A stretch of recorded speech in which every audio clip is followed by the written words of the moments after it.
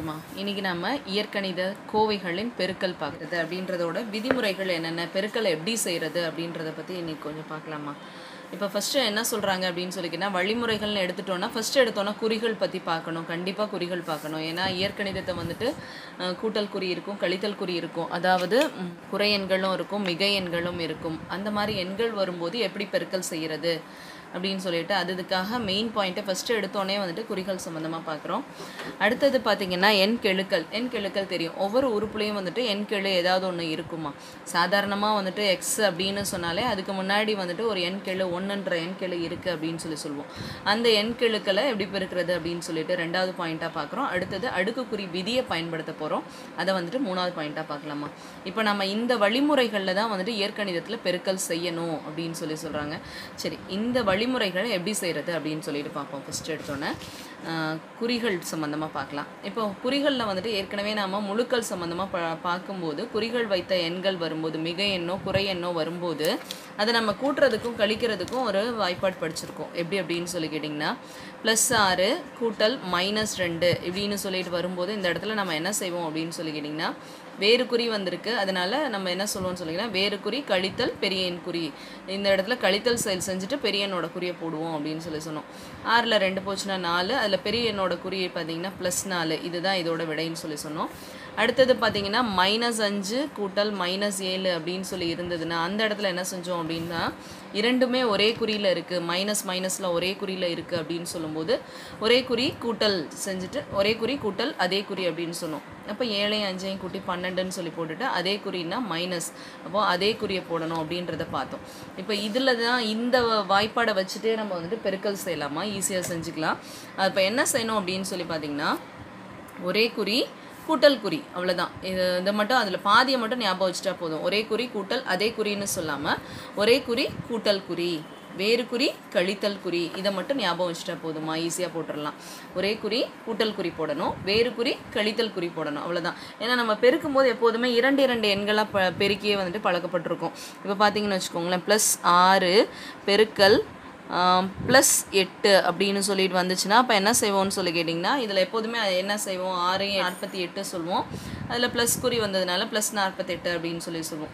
இதே மைனஸில் வந்தாலும் அதே மாதிரி தான், -3 பெருக்கல் -5 அப்படின்னு சொன்னாலும் இரண்டும் ஒரே குறியில் இருக்குது, மைனஸில் இருக்குது, ஒரே குறியில் அப்படின்னு சொல்லும்போது அப்போ என்ன ஆகும், பெருக்கிட்டு 3 5 15ஓட 5, அப்போ ஒரே குறி வந்ததுன்னா அது கூட்டல் குறி போடணும். இதே வந்துட்டு வேறு குறி வந்ததுன்னா கழித்தல் குறியை தான் யூஸ் பண்ணணும். அப்போ என்ன சொல்லிக்கினா 4 2 8 வேறு குறி வந்ததுனால கழித்தல் குறி போடுவோம். அதை தான் இந்த இடத்துலையும் நம்ம இயற்கணிதத்துலேயும் அதே ஃபார்முலா தான் பயன்படுத்த போகிறோம். வேறு குறிகளில் வந்ததுன்னா கழித்தல் குறியை போடுவோம், ஒரே குறி வந்துச்சுன்னா கூட்டல் குறி சொல்லி போடுவோம், அவ்வளோதான். இது நல்லா ஞாபகம் வச்சுக்கோங்கம்மா. அடுத்தது வந்துட்டு குறிகள் முடிச்சதுக்கப்புறமா நம்ம பார்க்க வேண்டிய முக்கியமான விஷயம் உறுப்புகளின் கெழு. அது என்ன உறுப்புகளின் கெழு அப்படின்னு சொல்லிக்கின்னா அந்த கெழுக்கெல்லாம் முன்னாடி எண் கெழு நம்ம பயன்படுத்துகிறோம் இல்லைங்களா, அந்த எண் கெழு -6 இங்கே 8 அப்படின்னு சொல்லி வர்றது எண் கெழு. இப்போ இது ரெண்டையும் தான் முதல்ல பெருக்கிக்கணும். ஃபஸ்ட்டு குறிகள் பார்த்துடணும், குறிகளை பெருக்கணும். இங்கே மைனஸ் வந்திருக்கு, இங்கே வந்துட்டு குறியை கொடுக்கல அப்படின்னு சொல்லும்போது அது +ன்னு எடுத்துக்குவோம். அப்போ மைனஸ் பெருக்கல் ப்ளஸ் அப்படின்னு சொல்லிட்டு ஃபஸ்ட்டு எழுதிக்கணும். அப்போ என்ன வரும்னு சொல்லிக்கினா குறி வந்துட்டு -, அப்படின்னு சொல்லி ஆயிரும். அடுத்தது வந்துட்டு எண்களை பெருக்கணும். 6 பெருக்கல் 8, 6 8 48. இங்கே குறிக்கு தான் வந்துட்டு இந்த இடத்துல போட்டுட்டோம் இல்லைங்களா, அதனால் வெறும் 6 பெருக்கல் 8ன்னு சொல்லி எடுத்துக்கிட்டால் போதும், 48 அப்படின்னு சொல்லிட்டு அதை பார்த்தா போதுமா. மூணாவதாக இருக்கக்கூடியது என்ன அப்படின்னு சொல்லி கேட்டிங்கன்னா அடுக்குக்குறி விதி. அந்த எக்ஸ்பனன்ஸோட ஃபார்முலா பார்த்துருக்கோம். எக்ஸ்பனன்ஸு பவரில் சொல்லியிருக்கிறோம், இல்லாட்டி இண்டிசஸ் அப்படின்னு சொல்லிட்டு 3 விதமாக இதை சொல்லலாம். அதில் வந்துட்டு இப்போ அடுக்குக்குறி அப்படின்னு சொன்னோன்னா அடுக்கில் வரக்கூடிய எண் a⁻m × a⁻n இதுதான் வந்துட்டு பெருக்கல்ல சொல்கிறோம். இந்த ஏன்றதை வந்துட்டு நம்ம என்ன சொல்வோம்னு சொல்லி கேட்டிங்கன்னா ஏன்றது மாறிகள், இந்த எம்ன்றது வந்துட்டு அடுக்கில் வரக்கூடிய எண்கள் இல்லையா, அடுக்கில் வரக்கூடிய எண்கள் அப்படின்னு சொல்கிறோம். இப்போ இந்த மாதிரி அடுக்கில் வந்துச்சுன்னா அதாவது ஒத்த மாறிகளாக இருந்து அதில் அடுக்குகள் வேறு வேறையாக இருக்கும்போது அப்போ என்ன ஃபார்முலா பயன்படுத்தும் அப்படின்னு சொல்லிக்கிட்டோன்னா a⁻n அதே மாறியை எழுதிடுவோம். அதே எழுதிட்டு அதுக்கப்புறம் அடுக்கில் இருக்கக்கூடிய எம்மையும் எண்ணையும் என்ன செய்யணும்னு சொல்லி கேட்டிங்கன்னா கூட்டி எழுதணும், அவ்வளோதான். இது வந்துட்டு அடுக்குக்குறி விதி, இதை கண்டிப்பாக ஃபாலோ பண்ணுமா.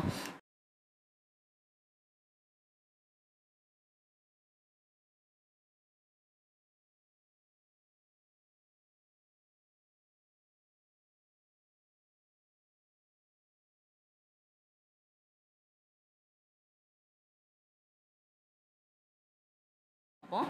எக்ஸின் அடுக்கு 6 பெருக்கல் எக்ஸின் அடுக்கு 8 அப்படின்னு சொல்லி வந்துச்சுன்னா இப்போ என்ன அர்த்தம், இதோட விடை என்னவா இருக்கும்னு சொல்லிக்கின்னா எக்ஸ் அப்படியே போட்டுருணும், எக்ஸில் மாற்றம் இருக்காது. அடுத்தது இந்த அடுக்கில் பார்த்தீங்கன்னா இங்கே 6 இருக்குது முதல்ல, அடுத்தது 8 இருக்குது. அப்போ இது ரெண்டையும் கூட்டணும்னா என்ன வரும், எக்ஸின் அடுக்கு 14. இதுதாம்மா வந்துட்டு அடுக்குக்குறி விதியில் நம்ம சொல்லி ஈஸியாக பெருக்கிறதுக்கான வழிமுறை.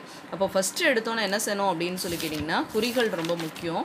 குறிகள் பார்க்குறோம், குறிகளை போட்டுட்டோம் அப்படின்னு சொல்லிக்கின்னா எண் கெழு ஃபஸ்ட்டு குறிகளை பெருக்கிடுறோம், அடுத்தது எண் கெழுக்களை பெருக்கணும், அடுத்தது அடுக்குக்குறி விதியை பயன்படுத்தணும். இப்படி பெருக்கி போட்டோம் அப்படின்னு சொல்லிக்கின்னா இயற்கணித பெருக்கல் ரொம்பவே ஈஸியாக இருக்குமா.